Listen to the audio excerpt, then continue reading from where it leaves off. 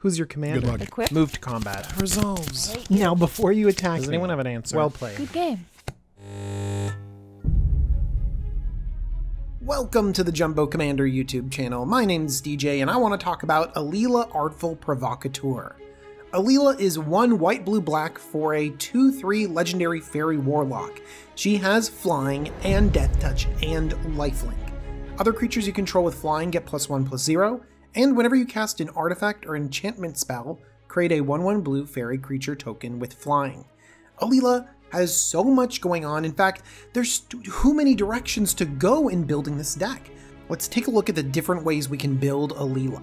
I think the first thing that screams out at us is fairies. We're in the right color combination. Alela is a fairy, she makes fairies, and she buffs fairies. Yeah, that's a pretty good combination for a fairy tribal general. So that's something you might want to keep in the back of your mind. The next thing that we could be is a flying deck. Alela doesn't just pump fairies, she pumps all flying creatures and creates flying creatures. So we could make an Esper Flyers list that could be really cool. Now also we have to keep in the back of our mind that we only get this fairy token creation payoff when we cast artifact or enchantment spells. This could be an Esper Enchantress deck, very cool, or an Esper Artifacts deck. Or honestly, we might just want to mix and match. And that's one of the tricky things, is that when you do mix and match, you have to make sure you don't, convolute your strategy. Like have everything get in the way of one another. And so we're going to pay close attention to that as we explore the different categories. First up, we have fairies. So the old school fairy general has got to be Una, Queen of the Fae, and Una can fit right in here because she too creates fairies and puts them on the battlefield. But we also have Bitter Blossom, an enchantment that'll create a fairy and give you fairies every turn. We also have a few really awesome tribal synergies like Scion of Una, which has flash, flying, pumps all your fairies, and gives them all Shroud. Shroud is a really, really intense ability that can be very powerful. But by far, my favorite fairy synergy has got to be the Prowl mechanic. Prowl on this Latchkey Fairy reads, 2 and a blue, you may cast this for its Prowl cost if you dealt damage to a player this turn with a fairy or rogue. If we're going to be going wide with fairies with our commander, Prowl's going to be pretty easy to trigger. So let's look at the advantages of Prowl on this card. When Latchkey Fairy enters the battlefield, if its Prowl cost was paid, draw a card. So now we're looking at 2 and a blue for a 3/1 flyer that draws you a card. Man, that is a serious bonus. And it even gets better. Notorious Throng and Knowledge Exploitation are seriously good cards when you pay their Prowl cost. Let's look at Notorious Throng first.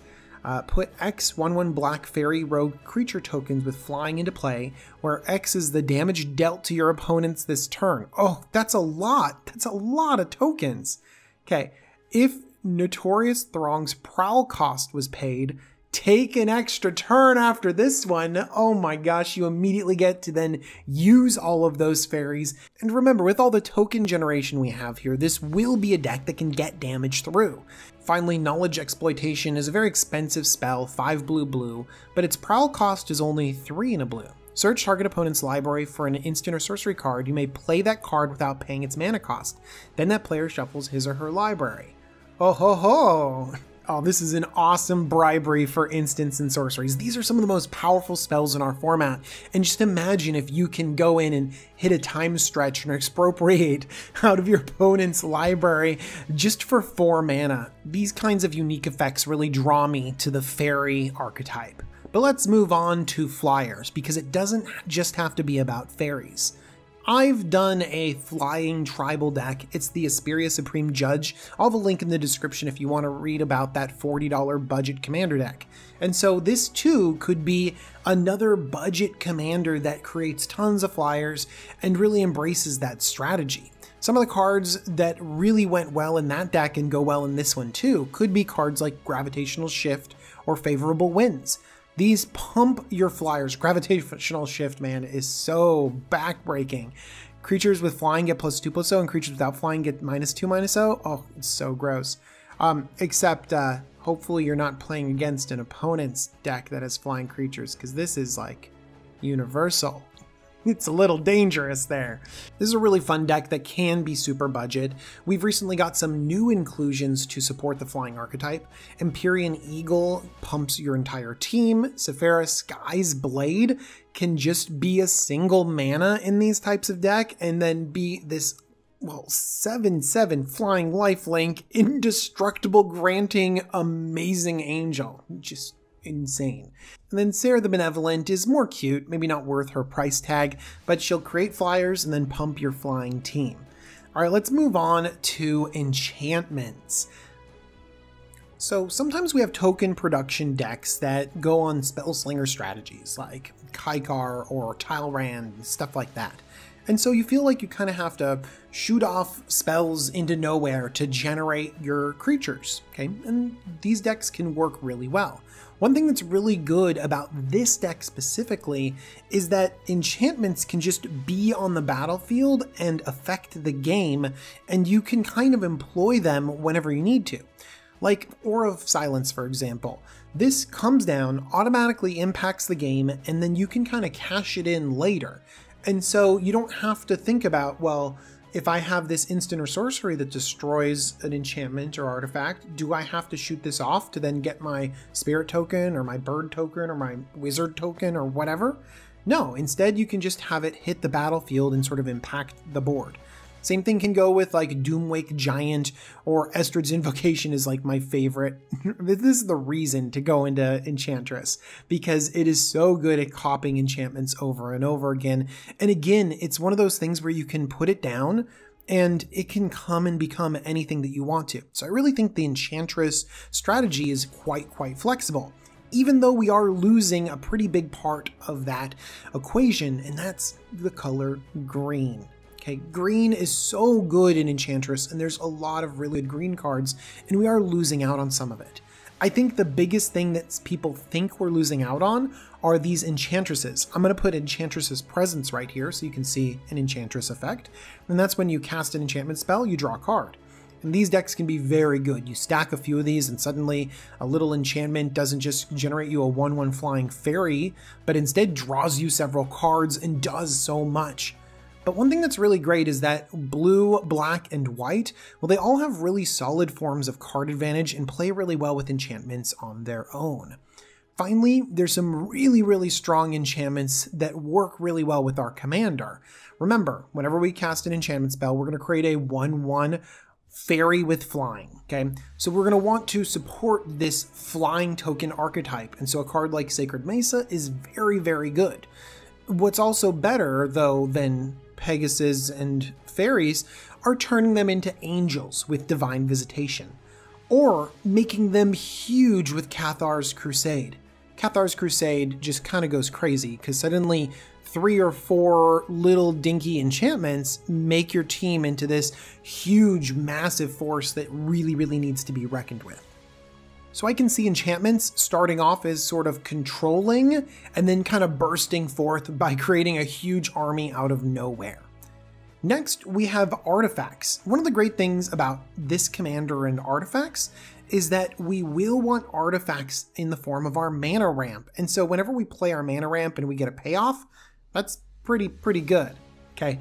And one other thing about the artifact synergy is that we have cards like Efficient Construction, Mirrodin Besieged, Master Thopterist. All of these will give us this benefit whenever we play an artifact, and it's super good. These cards are great, but the problem is that when you have too many of them, notice none of these are artifacts. None of them will trigger the other.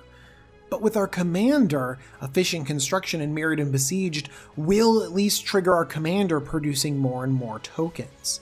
Of course, there's lots of artifacts that create really awesome Thopters out there. Hangerback Walker, Sharding Sphinx, but Sharding Sphinx doesn't exactly synergize with all the fairies that you create, but it does synergize with all these other Thopters, and those are flyers, and so there is some overlap here with how many artifacts synergize with your commander and how your fairies synergize with your artifacts. Okay. Ultimately, they're all flyers and those can synergize well together, and they're all 1/1s, so we could always have them work with Sword of the Meek. Particularly, I'm a fan of the Thopter Foundry Sword of the Meek combo. Basically, with this, you can pay 1, sacrifice the Sword of the Meek to create a Thopter, and then immediately the Sword of the Meek comes back out of the graveyard and attaches to that Thopter, and it creates, well, a crazy cycle that almost gets out of control in these kinds of decks. You can also just win the game out of nowhere with a card like Time Sieve, which can give you tons of extra turns with the amount of artifacts that we're going to be creating. Or something like Mechanized Production, creating tons and tons of artifacts. And then that can feed into our commander. Our commander can sort of buff all of our flying artifacts, but you might notice less overlap here than in some of the other categories. But artifacts are distinctly powerful, so some of you might be leaning towards the artifact strategy, because they're pretty good. All right, before we get into the most powerful build of this deck, I want to take a quick second to remind you that I'm running a Kickstarter for the best playmat you have ever seen. That's a little bit of hyperbole, but it's very, very good. So head on over to my Kickstarter and you can get this limited time playmat. There's only 10 days left in the Kickstarter, and we are only doing a single printing of this playmat. So get it if you want it now, because it's not coming back. All right, thank you so much for everyone that's bought one and everyone that supports me. Let's get into one of the more competitive versions of this deck, and it's based around a vintage deck, and that vintage deck is based around a paradoxical outcome. All right, the theme of this deck is to be able to dump your hand with all of your artifacts and all your fast mana onto the battlefield, then take them all back again, and then put them all down again, and then essentially you kind of storm out from there. You just create a bunch of different spell triggers. And this honestly matches with our commander's strategy pretty well, because we do want to be casting a lot of tiny, tiny artifacts to create a monstrous mob of fairies that can overwhelm our opponent. Paradoxical Outcome is at the core of this deck because you can return any number of target non-land, non-token. That makes me very sad to hear, but okay. Permanents you control to their owner's hands, and then draw a card for each card returned to your hand this way. All right, this is solid. You can just return a bunch of your mana rocks to your hand and then redeploy them, oftentimes being mana positive while you do it. You can also use cards like Rebuild or Retract to simulate Paradoxical Outcome and generate your storm and generate your mana. Of course, you're going to need a critical mass of artifacts, specifically 0 mana artifacts: Urza's Bauble, Mishra's Bauble, Welding Jar, Mox Diamond, Mana Crypt, Mox Opal. Even some of the 1-drop ones like Mana Vault and Soul Ring can be really, really good. Okay, notice there's a lot of money on this page right now. You're looking at Mox Opal, Mox Diamond, Mana Crypt. Yeah, that's a lot. And you really do need these kinds of cards to be able to storm off. Now, you don't have to just go off in one turn. You can use slower mana, and this can be sort of a slower deck. But then you lose some of your speed and your competitive edge, but that's okay. This deck is also revolved around Bolas's Sigil and its ability to sort of gain tons of card advantage as it churns through your deck. We can create something similar with Bolas's Citadel, Mystic Forge, or Future Sight. Specifically, we can also rely on a card like Sensei's Divining Top to be able to play it over and over and over and over again, casting it from the top of our library and then putting it back on top with its tap ability. And if we have our commander on the battlefield, and suddenly we're creating 2/1 fairies every single time. And with all of those casts and all of this stuff, all of the tutors that we have at our disposal, everything that we're doing, all we really need to do is drop an Aetherflux Reservoir, suddenly play a couple more spells, and we've played so many during that turn, we'll just gain huge amounts of life, shoot the board down, and then suddenly we've won the game. No need for tendrils here. Okay, so some of the fun parts about this deck. It's really, really fun. Especially, I love Bolas's Citadel, Mystic Forge, and Future Sight.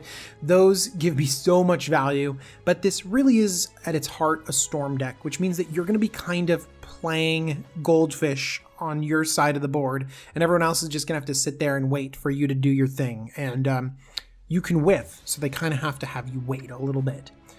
Also, if you just play Brea Ethereum Shaper instead, you might have a little bit more outs to be able to combo off with her instead of your commander, because she does have a damage to target player built into her and access to red. So this might not be the best choice, but I did want to throw it out there because I am planning on using some of this version of the deck in my own, because I want to combine all of these strategies together. And I mentioned earlier that this could be problematic, and it could. But what I want to do is make sure that all of my fairy tokens that I create, and I'm going to be creating them all the time, are powerful. Gravitational Shift, Throne of the God Pharaoh, Heraldric Banner, all of these can pump the power and the damage dealing potential of my fairies. But I'm not going to be reliant on my commander only. I'm going to use enchantments to further bolster my flying squadron of army. Birder Blossom, Sacred Mesa, Luminarch's Ascension, all of these come down relatively early and create massive amounts of flyers. Of course, I'm going to be using Notorious Throng to create even more flyers and maybe close out the game. But I'm going to need some forward momentum, some card draw in this deck, and so Coastal Piracy and Biden of Thassa, not only will they create fairies for me, but they will give me tons and tons of card draw. Of course, I'm going to access some of the most competitive deck, and so I'm going to use cards like Bolus's Citadel and Future Sight, maybe Mystic Forge, depending on my artifact count, I'm not sure, but cards that manipulate the top of my library, like Sensei's Divining Top, to really churn through my deck and gain a lot of value. And then finally, I'm going to leverage these spirit tokens. I'm going to use Attrition to take out my opponent's creatures, Blind Obedience to slowly tax my opponents out and slow them down so that my fairies can get in for more damage, and Painful Quandary and other mean black enchantments because I really like them. In fact, I kind of really like mean black enchantments. What if I were to include a card like Contamination? During my upkeep, I sacrifice a creature, or sacrifice Contamination, but if I have Bitter Blossom and Sacred Mesa and my commander, then maybe I could just make everything be a swamp for the rest of the game. Or, I mean, Smokestack, if I'm creating a bunch of tokens, I could just Smokestack people out of the game. Or, you know, I don't really have a lot of creatures that are entering the battlefield, or any activated abilities for that matter. All my stuff are enchantments. So I could play artifacts that create fairies like Cursed Totem or Torpor Orb that shut down my opponents. I can even play Humility, and my 1/1 flyers just become 1/1s that can tangle with any Elish Norn across the battlefield. Oh my gosh, I've created a stacks deck. So sometimes when there's too many options, you just gotta focus in on what you want. And I think I'm gonna come up with a very fun deck, and hopefully one of these different strategies has inspired you. I love this commander because there are so many different ways to build it, and you might get lost if you go onto the internet and try to figure out your particular way, because everyone's gonna be going in so many different directions. So hopefully you take this as a jumping off point to find your own way to build Alela Artful Provocateur. I want to thank you so much for watching this video, but I also want to thank Cool Stuff Inc. because they sponsor the entire Jumbo Commander YouTube channel. Do you want to buy Alela Artful Provocateur or some of these cards? Click on the link in the description and that'll take you over to Cool Stuff Inc., where if you use the coupon code JUMBO5, you can get 5% off your order. Oh my gosh, thank you, Cool Stuff Inc. And thank you to everyone else that supports me. If you're buying my playmat on Kickstarter, or if you're just liking this video or subscribing to it, I am super thankful, especially to my patrons. Thank you, patrons, so much. And I hope you have a wonderful day playing with all the awesome Eldraine cards out there. I'll see you all really soon. Bye-bye.